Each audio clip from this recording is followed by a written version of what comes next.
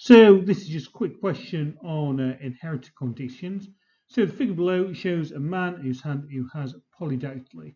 Right, remember polydactyly is when you go and you have extra digits. So the man's mother also had polydactyly, but his father does not. The man is heterozygous. Remember, heterozygous means it's got one of both genes, so dominant and recessive.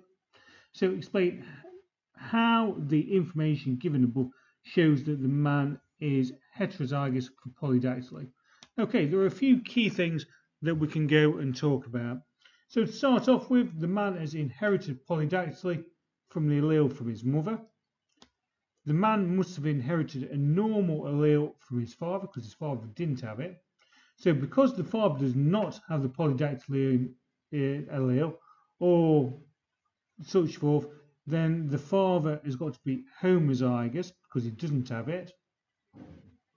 So therefore the genes of DNA are going to be passed on down in the alleles from the mother, so he'll have at least one of each, right?